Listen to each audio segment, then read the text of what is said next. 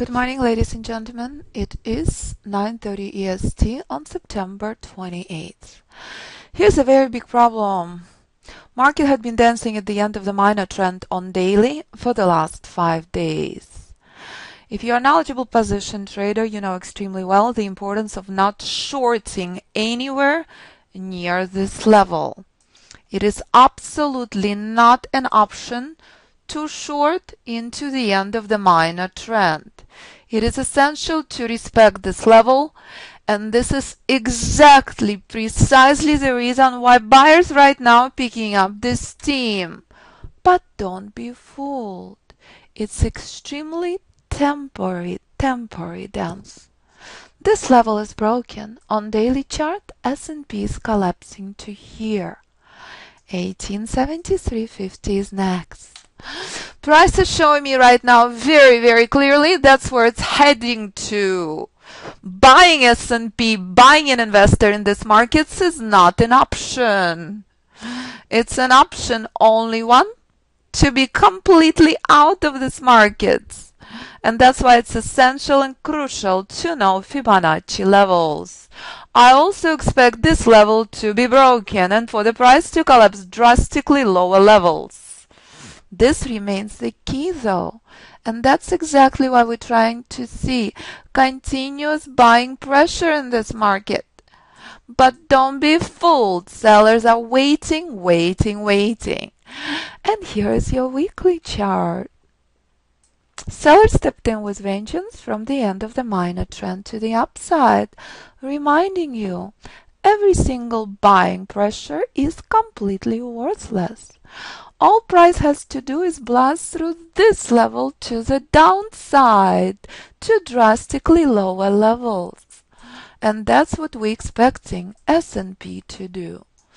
So, when it comes to larger time frames, if you are wise and knowledgeable investor and trader, you had been completely out of the market of at least November last year, when S&P monthly, as spelled out by AlphaWavetrader Method, reached reversal zone. All levels identified by AlphaWavetrader Method since 2009 had been reached. So what is the key level to the downside on monthly? 1786-1800 area. This level is broken, S&P is heading to here. This level is broken, S&P is heading into oblivion. So, you're a knowledgeable investor, you're not having sweat palms, you're not sending me panicky emails. You're on vacation somewhere very far, you've taken profits off the table. That's why it's essential and crucial to know Fibonacci levels. And it's essential and crucial to know when to get the heck out of your investments on Apple. Because Apple is in complete free fall. Any bullish move on Apple is very temporary. So let's go to our day trading chart. As I warned you, we're in temporary dance.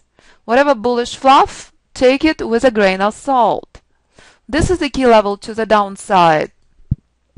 Knowledgeable trader waiting for powerful push to the upside before short. We're in very nasty and very dangerous area. For the last 4 hours, buyers continued picking up this steam. And this is what separates knowledgeable trader who know this is very dangerous place. Market had been dancing here for the last 5 hours. Do not short anywhere near these levels. Not an option. And that's a very big pickle when it comes to day trading. And completely expected, because the most important rule you learn in the course had been met. And if you sign up for the course overnight, you must be in Alpha Wave Traders Club right now. We're missing Alan, I hope to see you very shortly. Class starts from scratch at 12:45 EST. We're in ongoing class the entire morning. So again, if buyers will push all the way back up, I look forward to short S&P. Shorting in this area is the worst idea ever. When it comes to day trading, every tick matters. I completely expect markets to collapse, but this is not the place to short. It would be marvelous if worthless news will push the market up. You will see serious volume. But near these levels, as you could see since 2 o'clock in the morning my time, it's been 5 hours of this worthless dance. We're frankly screwed. We're in for a very boring day. Essential and crucial to play by the rules. If you're shorting right now, your success rate 20%.